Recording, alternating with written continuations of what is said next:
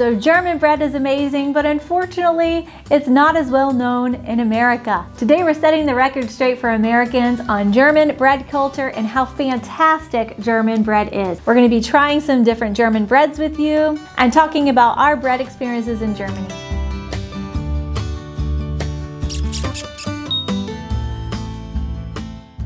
Well, hey everybody, welcome back to our channel. I'm Sarah. Hey, I'm Kevin. And we are a family of 6 with 4 kids and a cat who moved to Germany from the United States in February of 2021 just to experience more travel and adventure and languages and culture and give the opportunity to our kids as well. And that exposure to culture includes bread. Bread, yes. Definitely. We had a video, a couple of videos back, 10 ways our lives are different here in Germany than they were in America. And in one of them, we talk about how many Americans, like I very casually said, Americans don't know Germany for their bread. When we think of good bread, we think of France and Italy. Yeah, baguettes and croissant and ciabatta and focaccia. Americans know that, but they know pretzels from Germany. They know bretzelen, yeah. But other than that, you know, German bread is not widely known, at least in our circles in America. And we didn't realize that many Germans may not know that. And we were not prepared for the comments that ensued afterwards. I mean, it was comment after comment after comment, like, what? Americans don't know how good our bread is? And I was like, no, I'm sorry, they don't. Yeah. So since we're American, we're hoping we can be a voice to help spread the word to other Americans that, hey, German bread is fantastic. And now that travel is opening back up after the coronavirus and everything, and if you are planning a travel to Germany, definitely check out their bakeries and try breads. And you don't have to speak German in order to do it. You don't have to give me one of those. Yeah, you just point. We don't do that anymore, though. We use German. But I'm saying if you're a tourist, you don't obviously need to learn much German, so you can point to the breads. Anyway, try bread when you come to Germany. And you know, when I lived in Europe before, you know, anytime I would travel to Germany, I was impressed by just going in the train stations. You know, even in the big city, you know, there's always in the train station, there's a little place that sells snacks and bread. And there's like, oh my gosh, look at all the different kinds of bread. I was always amazed at it. I never really tried so much of the bread, but I noticed that when I traveled here, you see the bread around, you know, just going in public spaces. So it's out there, but I think it's sort of, I think the way I said it was an underrated or something like that, you know, and I meant that in the way that it should be known more because it's so fantastic. Yeah. And even in the comments, we got comments from other Europeans, people from Poland, Romania, Slovenia, Slovakia, Hungary, all saying, hey, our bread is great here too. Right. I mean, each country might get offended by this, but you know, in general, in continental Europe, there's a lot of countries that have good bread. So definitely try the bread as you travel around in Europe. We're gonna go ahead and open up some of the breads, and as we open them up and eat them, we wanna share with you some facts that we've learned recently about German bread and what makes it so fantastic. And Sarah bought all this morning, and I've been waiting all day to be able to eat the bread. Because this morning I got up and our bread basket was empty. Our bread box was empty, and so then she comes home with all the bread and she's like, no, you gotta wait till this afternoon when we film to be able to eat the bread. I'm hungry and I've been waiting all day to eat this. We had to wait until our kids would have their TV time in order to have any quiet in the house. So, right. All you parents understand. Yeah. Can I open it now? Yeah. What's in that bag? All right. And these are from a bakery called Kreidel, which is here and also in Ruhpolding, which is a town nearby, and Schubeck, which is also two different bakeries we have in town. And they're both local chains. Yeah. So what did you say this one was called? This is dinkel. I looked it up and it's spelt flour. So this is good for, it's getting a little dry here, even though we just got it this morning. But anyway, this one is full of seeds. Of course, we've got our butter here. I'm gonna just cut off the hard part there. Sure. Yeah, look at Kevin. He's like, where's your fork? And like, you need a napkin on you and go, food, food, food. Essen. Me eat now. Yeah, so we often have it just with butter on it. We also get the marmalade, you know, our favorite is the Mirabelle jam or marmalade. That one, we like that. Which comes from the town that we used to live in France, yeah, Metz. Mirabelles Metz, were France. very popular in Metz. Well, I guess are they popular in all of Alsace-Lorraine region? Or is it I guess it's in that region, I'm not sure. All right, so this one is full of seeds and nuts, which from your comments from that previous video, and I did a poll on Instagram and asked you what your favorite breads were. And by far, almost everyone said that their favorite breads in Germany include seeds and nuts in the dough. So I've been asking for that in the bakery because we hadn't really had much of that. Yeah, very good. It's just so hearty. It's flavorful, yeah. Yeah, very full of flavor. And even the kids, they have been very excited with the bread. They've they thought all the bread was tasty. And like, usually if you get like wheat bread in America, you know, kids are like, I don't want to eat wheat bread. It's so dark and it's like, it's gross. It's, you know, it's just too, you know, too tough and all that. Yeah. But here they're very happy with the bread. They like all the ones we bring back. Our kids wait for us to bring home the bread from the bakery.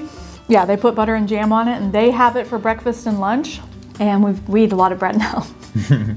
So we go to the bakery pretty much every other day, sometimes in consecutive days if we've eaten all of it. We've made it our mission to try new breads every time we go, new rolls especially. The rolls are really good, which you guys told us in my poll that the rolls are very, very good and we should definitely try them, so we did. And I'm still trying to figure out the difference between a Brötchen and a Semmel. Because like I look up in my translate and it translates Brötchen as a bun and Semmel as a roll. But I see Semmel is written a lot more around here. I haven't seen Brötchen so much, so I don't know if it's regional or if there's actually a difference between the two. But I'm sure you guys can educate us and let us know. Okay, next we have these cheese and bacon rolls, and they've got cheese and then bacon on the inside. Yeah. Bacon makes everything better, right? Who doesn't like that? So yeah, we like these. You could really eat these as a sandwich to me. Although I'm not going to eat a whole one by myself. Are you going to cut it up? Yeah, just try some pieces of it. You don't really need butter so much with these because they're really good. That's true. Yep. Bacon, everything is good. Now it's a white bread, so it's not as hearty and healthy and nutritious as this bread is. I mean, this one's practically a meal in a bread. You could see how people in the old days, when they couldn't preserve food except with salt or canning, and didn't have fresh vegetables and fruits in this, you know, in the wintertime, you could see how they would survive on bread. Yeah. And one thing in Germany, beer is known as liquid bread. Yeah, several of you in the comments have talked about liquid bread, so yeah, that's cool. And it definitely is. There's been several beers I've drunk half the bottle and I'm like I feel so full. Not bloated, bad full, like I feel like I ate a meal. Yeah. So this is very good. I would say a sandwich in a bread.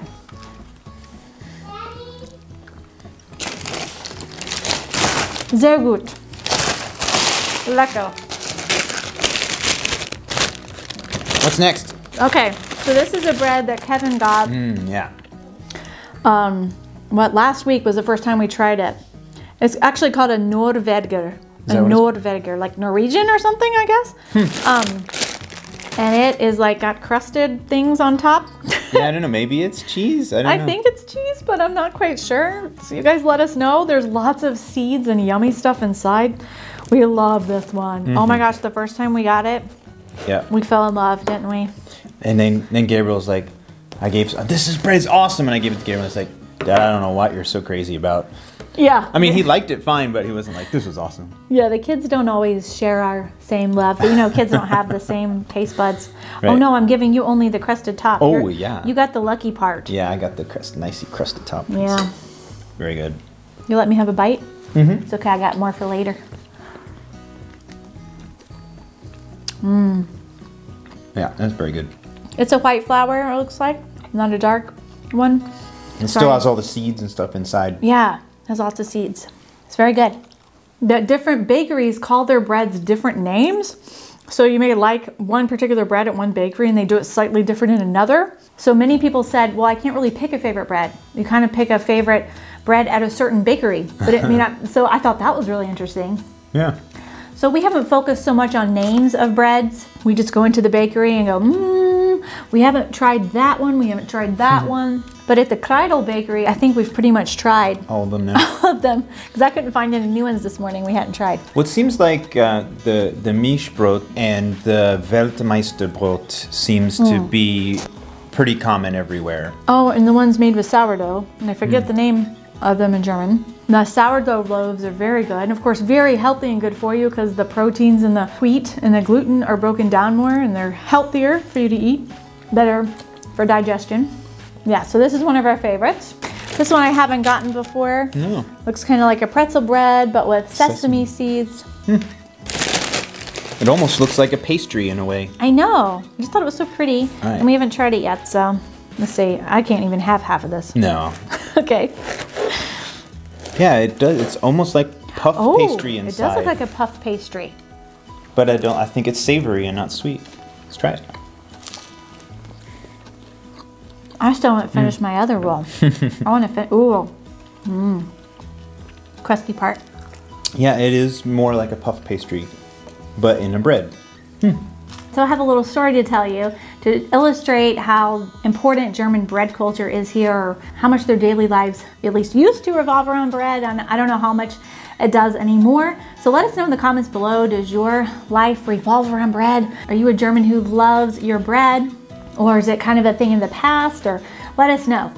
So anyway, one of the first 2 days that Ella had started kindergarten, she's our 4-year-old, I was in class with her and the teachers kept saying, Brotzeit, Brotzeit. And you know, have you had your Brotzeit, asking the different kids and stuff. And I was like, bread time? You know, I thought they were gonna bring out like a huge, you know, loaf of bread and start cutting it and giving it to everyone. Because Brotzeit means bread time. Brot is bread and Zeit is time. And then I finally understood, oh, they're saying snack time. So snack time in Germany is called bread time, which I just thought was really cute, and it shows how much they ate bread for snacks. Right. In the United States, we often have our big hot meal of the day at supper time, at dinner time. In the evening. Yeah, in the evening. At least this used to be the case in Germany. Let us know in the comments below if it's different now. We've been told that some do this and some don't, but you have your big meal at lunchtime now, or used to, and then you have Abendbrot in the evening, which is evening bread, and you would have it with salami and pickles and cheese and things. That's what we saw in Deanna and Phil's video, which I'll give a shout out to them. I'll leave a link to their video below, but it's eating like a German grandma for a day. And Phil says that he grew up going to his grandma's house having Abendbrot for dinner. So I don't know, you know, do you guys still do that now, or is that sort of an old-fashioned thing? Either way, it's nice to know the history because it explains, like, it helps you understand how popular the bread is here. Yeah. So I haven't tried this one yet. Oh, wow. It's like a croissant. Yeah, kind of a little thicker and heavier, but it's very similar. Very interesting. And one thing I want to mention is we got in the comments there when we said that, you know, Americans think of France and Italy as having great bread. Many people said, yeah, but they've got white bread. It's not full of nutrition. It's not full of, you know, seeds and nuts. And I was like, that's a very good point, because Germany is known for the rye and the pumpernickels and the spelts and the hardy wheats. They're also, according to what I've learned, even healthier for you than the white wheat. But also it's because in the colder climates, those are the wheats that grow best. And in the southern warmer climates, you can grow the white wheat. So that's good to know how that ended up. It's the same in the US. The white breads are more popular in the South, and the darker breads are more popular in the North. Did you know that? Yeah, I suppose that's true. You know, New York is sort of known for rye and pumpernickel and stuff. Yeah. That's true. And in the South, we're known for the biscuits, which are white. Yeah. White wheat. And, yeah, I can see that. So yeah, it kind of depends on which part of the country you grew up in. So there's some really great facts that I think are good to know about German bread that I got from a CNN article on German bread. And you can find these facts all over the internet about Germany. Germans have more bakeries and eat more varieties of food than most other countries in the world, though France has nearly the same amount of bakeries as Germany. According to the German Bread Institute, there are more than 3,200 types of bread in Germany. German bread culture was officially added by UNESCO to its Intangible Cultural Heritage List in 2015. The main driver for the bounty of bread, farmers, merchants, and dukes alike needed something nourishing against the often cold and rainy days. So Germans to this day tend to eat sourdough made with rye, spelt, and wheat flours and packed with grains and seeds. Wir haben Käsespeckbrot gekauft und ich mag es, weil es hat Käse und Speck und die schmecken zusammen, schmecken gut. Ja, das ist gut? Mhm. Lecker? Mhm. Piece of bread! I have achieved the piece of... Somebody's gonna get their fingers cut off if you're not more careful. Bread!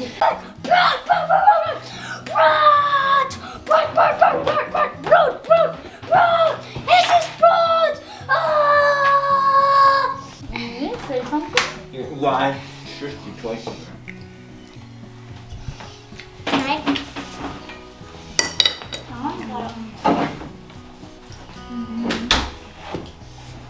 Okay. You want to do the ending? Sure.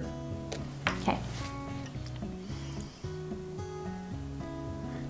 Okay. All right, thanks for spending some time with us with our bread. It was very delicious, part of our everyday life now that we're here in Germany.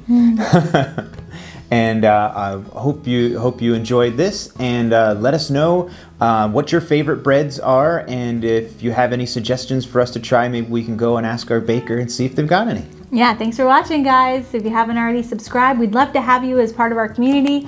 And you can, give us a like if you like this video. We hope to see you soon. All right, guys. Cheers. Cheers. Ciao.